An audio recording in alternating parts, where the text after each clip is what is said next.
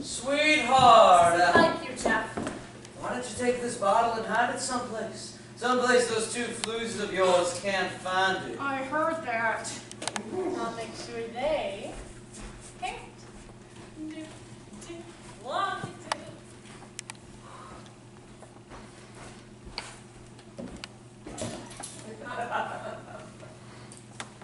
She's just afraid if I get enough courage in me, I'll go down to that meeting and I'll do something about that mob of morons.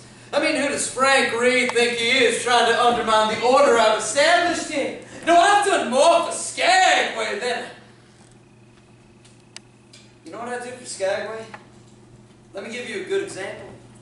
Now, this incident started out the night of January 31st, when a young local by the name Andy McGrath slapped down a bill in payment for a drink. And John Fay, the bartender and bar owner, said he could drink his change.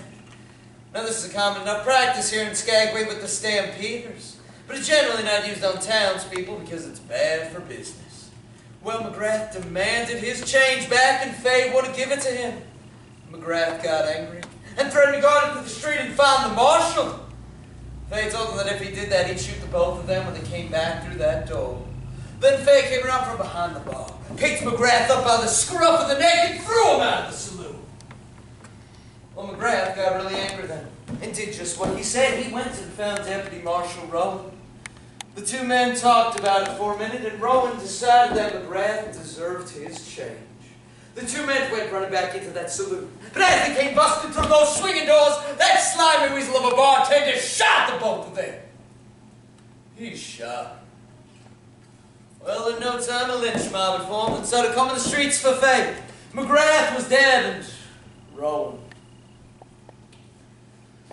Poor Rowan lay up in Doc Moore's office, mortally wounded, next to his wife who had just given birth to Skagway's very first child. When that man died, when that new, young father died, the thirst for blood in that mob hit a peak. They wanted to hang John Fay right there and then and ask what happened second. Mob rule! Well, there's not going to be any mob rule in Skagway. Now I'm around. I can still see that mob of blood sucking leeches outside of Clancy's saloon, howling for blood. And because I had John Fay in my protective custody, they wanted me almost as bad. They brought 2 nooses. I had to make them move fast to save my own neck. So I grabbed my hat off my head and I shoved it into Fay's face and said, "Listen, you fat slob. You better put every penny you have in that hat right now or you're a dead man." Then hand in hand, I walked onto that boardwalk and I faced that mob alone. I've got 50 armed men in there ready to pick off the first one of you murderers that makes a move for that door. If you think another killing is going to solve the problems that wife and child are going to face in the next few months, you're wrong.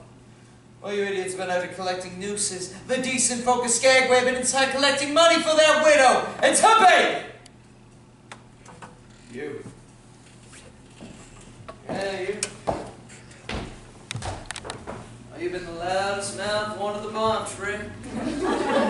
Why don't you do something meaningful for that widow and her fatherless child and put some money in the hat? Even a dime will do. Poor starving child on the dirtiest. No. Oh. Now that's a heavy dime. I like that. Your kindness and generosity will be greatly appreciated by that child, I'm sure. I passed my hat all around that lynch mob and the thirst for blood went right out of them. They got very generous, as a matter of fact. Just like money bags here. I collected over $400 for Rowan's widow right there and then. John Fay escaped certain death and even I came out ahead. The newspaper said that I was an outspoken enemy of mob rule and a friend of destitute widows. Order. Now that's the kind of thing I'd do for Skagway.